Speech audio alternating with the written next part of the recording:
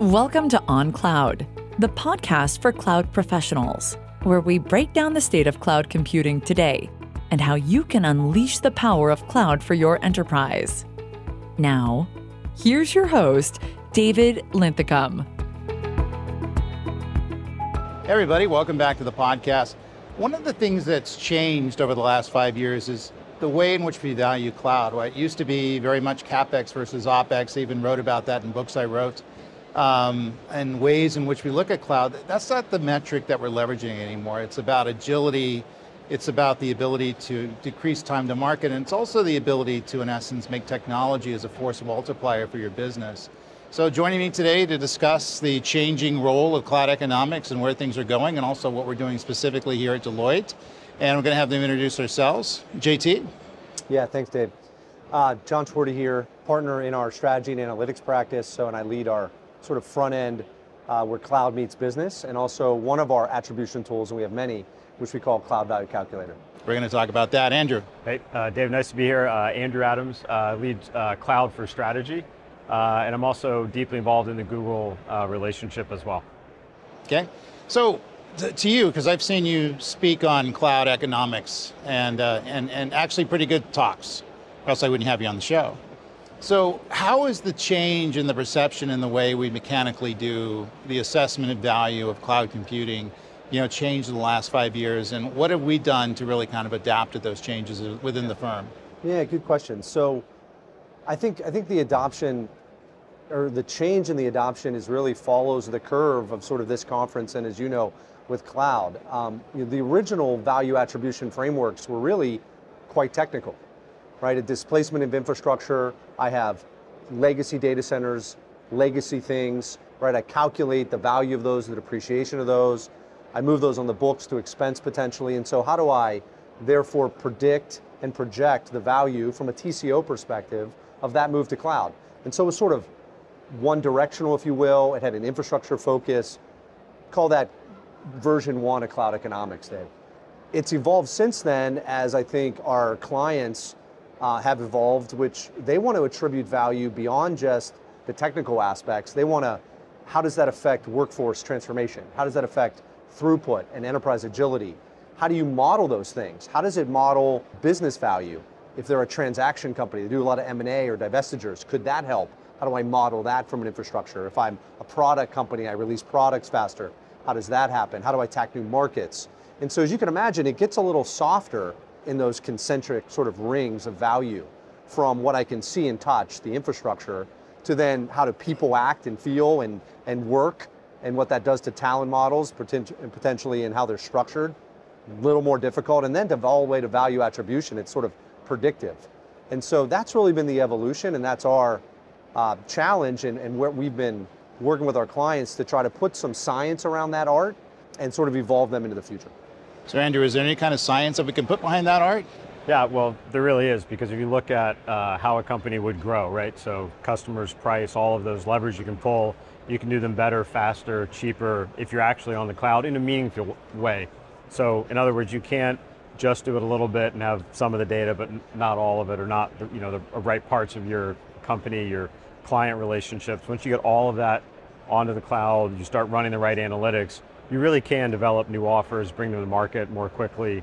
And I think that stuff is more attributable if you can actually see it and plan it out. Yeah, one of the things I'm seeing as a trend, and even here at the show, is the ability to bind cost governance with some of the analytics in terms of determining value. So not only can we predict the value that using this kind of technology, and that's what we're doing, it's this technological value that's coming into the enterprise, and what that's going to come back to us, reassessing the value based on putting a premium on agility and time to market and things like that. But the ability to bind that to an operational cloud tool, which is going to monitor the value that's being delivered. And so we can see the thing operating, and we can see how much we're spending on cloud. We can also see the direct value that's coming into it. If we put a certain application into production, a database into production, things like that. So we're going to get to this perfect world where it's all monitorable, and we have the ability to not only predict where the expenses are, but figure out and actually count down the money that's coming back from the use of the technology.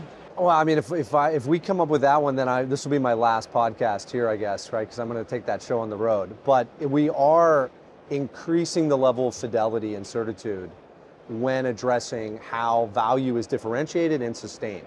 Because that's the importance, the one-time decision, right, to get the business excited, to create pull for cloud momentum so it doesn't feel as much a CIO or technology push to cloud as the new shiniest object. That one-time event is the first part, but then how do you continue to sustain? How do you illustrate that value sort of continuum? You mentioned it, I think, quite nicely. How do you monetize the agility that you get and the productivity enhancement long term? That's more than just a transparent sort of data. There's lots of tools in and around cloud that can do that, sort of on and off, and data and predictability. But now we're talking about a value curve, which is a little more interesting. And so we're trying to create some tools and frameworks that do that. We have one called Cloud Value Calculator. It's sort of exactly what it is, right? CVC. That's specific to GCP, for instance, and others, but we're at a GCP conference, so specific to GCP. And that's important to say, it's not only just the cursory sort of compute part of cloud, but as you move into the deeper stack that GCP provides, how does that extract potentially deeper value, create some sort of centers of excellence within your organization, it's more efficient as we move forward. One of the things I've seen over the last couple of years is clients have that one moment, everyone agrees, and then it just diffuses into the organization, everyone loses track of it until the bill comes, you're like, what's happening? But I think getting more integration and partnership with the business and the technology function and those two stacks, putting them together, that's where you can actually see more pull, as JT said, and therefore a better handle on what's happening, who's using it, why, what are we launching, and that's actually part of the answer too. Yeah. So is a cloud value calculator really kind of a useful tool, or is it a strategic tool that will have the answer, or is it just kind of provides rules of thumb so I can kind of figure out the level of value that I'm probably going to get, but not necessarily going to be promised to get? Quite frankly, I think it's not the only tool or the only answer. There's no silver bullet. It can't just be economics. It can't just be a feeling of value and therefore then go. But I do think it is an important component or module in a bigger story that has how to predict and drive and attribute the value of a platform centricity, including cloud. Then you can add sort of the data centricity and what that could potentially do. Then you get into other elements that frankly don't have a tool, organizational components and dynamics, throughput and agility, how do you move to DevOps? All of that, I think, gets and starts to crystallize the why cloud, why now. CVC, I think, is a good way to attribute value, because at the end of the day, there's likely a CFO. At the end of the day, particularly for clients that might be in power and utility, where capital is king and they get a return on investment, moving to an expense line is just an entirely different balance sheet conversation.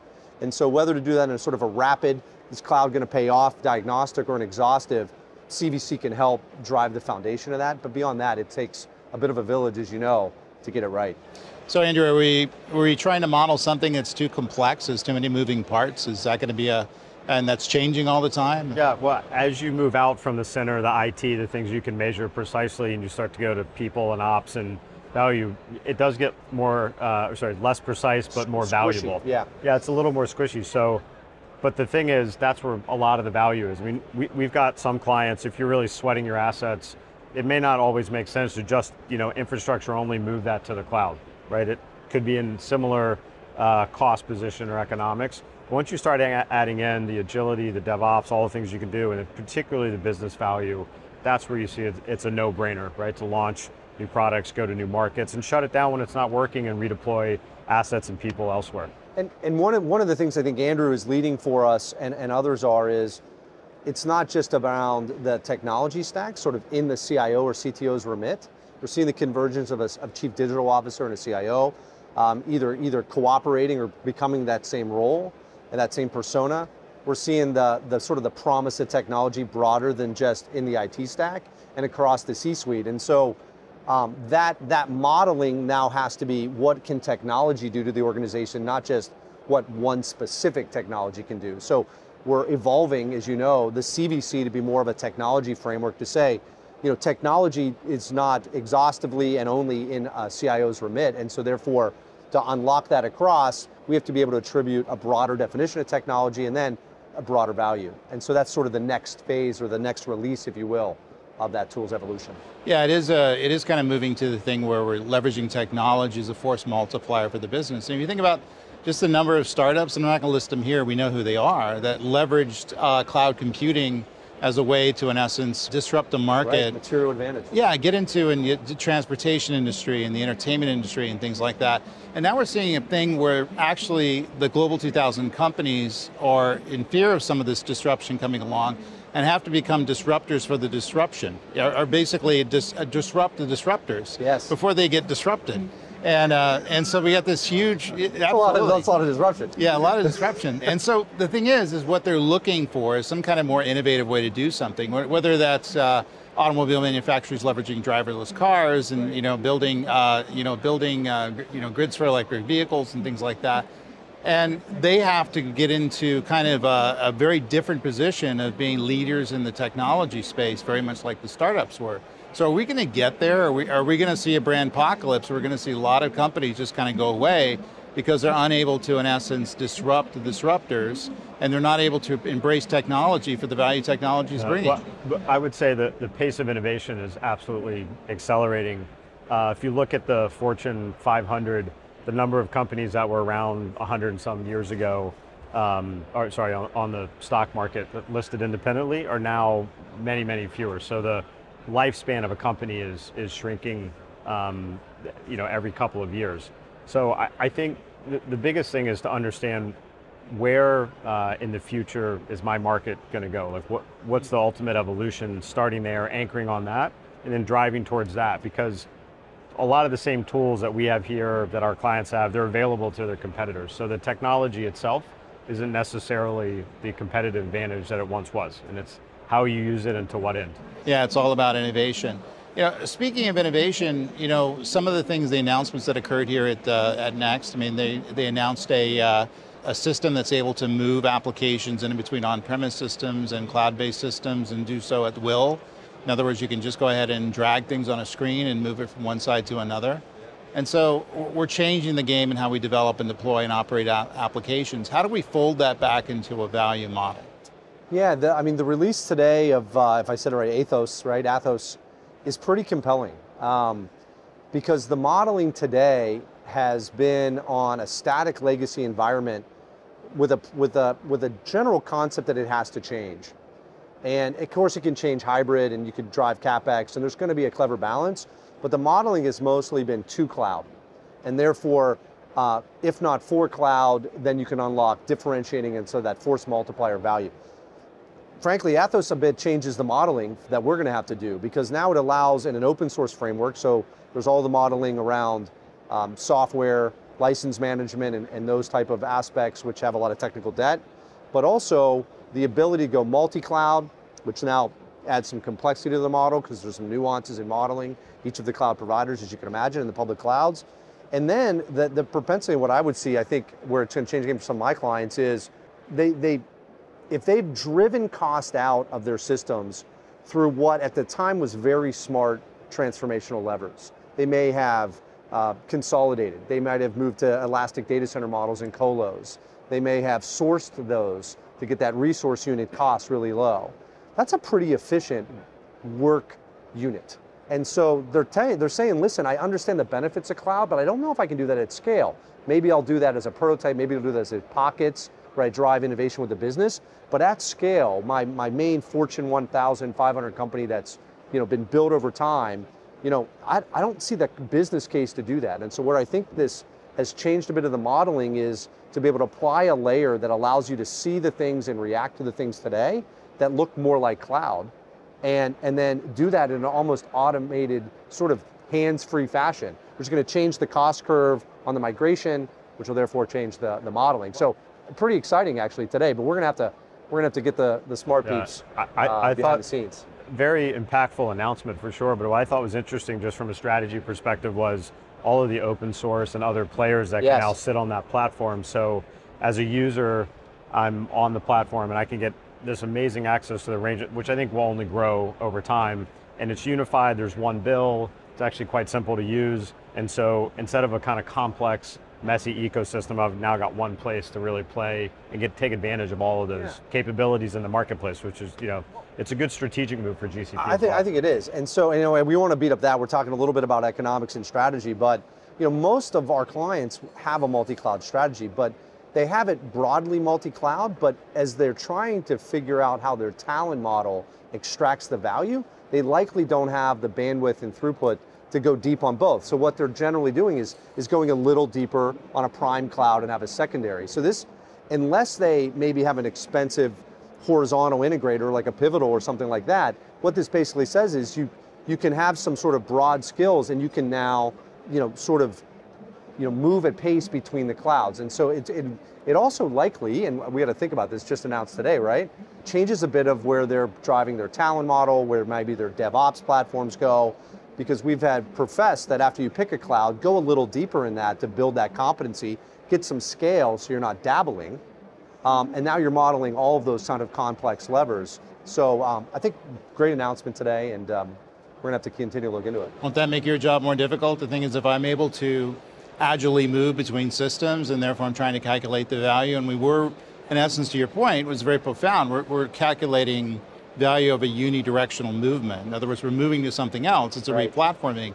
Now the platform becomes multiple platforms. And so we're creating something that's able to relocate based on various systems. And even heading down the line, we're getting to this autonomous, intelligent, self-migrating containers. Yes. And that's actually a paper I wrote for IEEE 10 years ago. And it's going to come true, and the robots are going to take over the world, and we're all going to be their slaves. Right. So all this stuff is coming down the line where it's going to be a little bit more difficult for you guys to predict what the value is going to be, going forward. I would say maybe more difficult to predict, or more complex to predict precise value, meaning if I do this or do that. But what's interesting is because of that open source platform, all the other players, it's an ecosystem, the capabilities they have, I think it becomes more of a conversation about business value, right? Again, new offers, new customer experiences, go and change your pricing dynamically and do it, every minute. That stuff is that's like business school type of math, right? We've been doing for a long time, but that becomes much more interesting and impactful for our clients, rather than just the technical sort of go from what I used to have to cloud.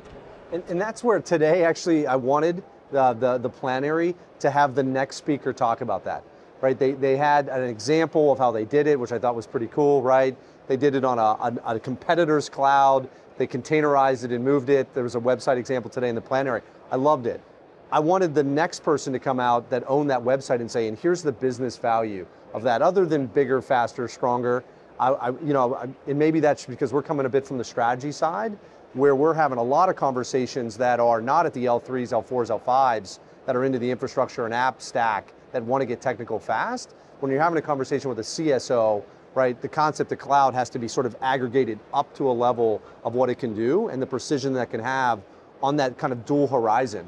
So, one of the CEO studies we just did really said on the CIO's mind, first of all, technology is on their mind more than ever before, so it sort of validated what we already knew to be true. But it also said the duality of having to run a business in Horizon 1 today with what I have today, and then predict what is going to happen to my business on Horizon 2 is tremendously complex, because the things you said, the disruptor and the disrupting.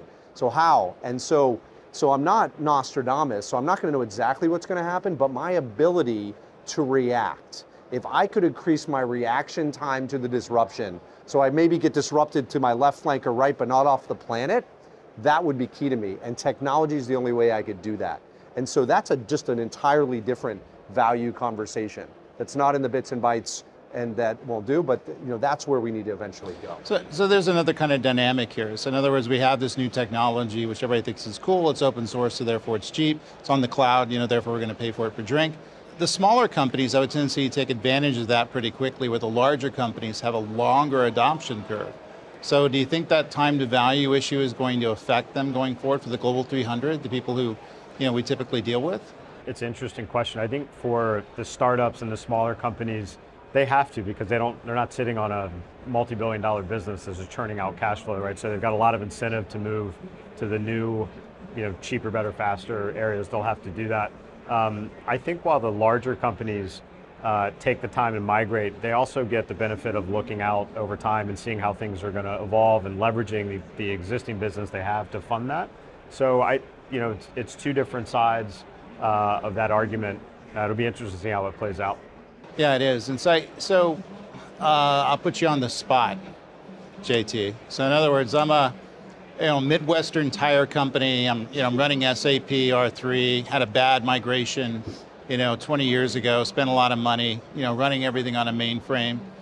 Probably my IT budget is a 1% of the $20 billion annual revenue that I have, and I don't want to go up any further.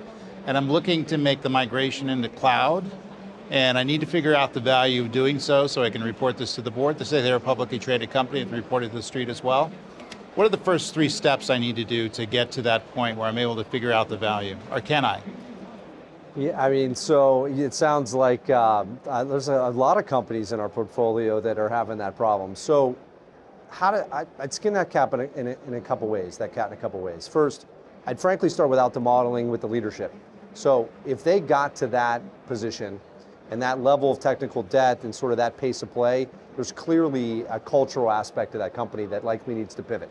You will never convince them with any calculation or attribution that cloud and technology and leaning into the wind without a bit of a cultural shift. So I would start frankly with the leadership at the technology level and upwards. And so let's assume they've made some changes and they have sort of a bold view of the future, right? So I'd caveat it there.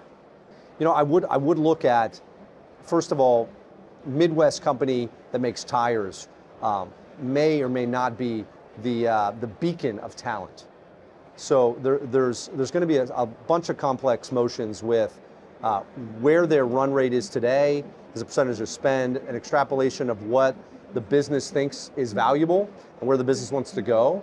I'd actually start, David, with a bit of a monitored Deloitte approach, frankly, which is we call the choice cascade. So a series of choices where technology can fundamentally drive and sit in an opportunity space, a business space that can create differentiating value. If you could find the 4 or 5 spaces for Midwest Tire Company, and then you would quickly get to the capabilities, talent, and technology that enables those spaces to thrive at scale, at pace. And what you will have is a clear articulation of the ability of the existing tech stack to achieve that. If you could create that, I haven't even got to how much it costs yet. If you could get to that fundamental, what you've created between the business executives is I need that, and that's material, and oh my gosh, I didn't know that technology was so material, and I'm not sure I have the capability to do it.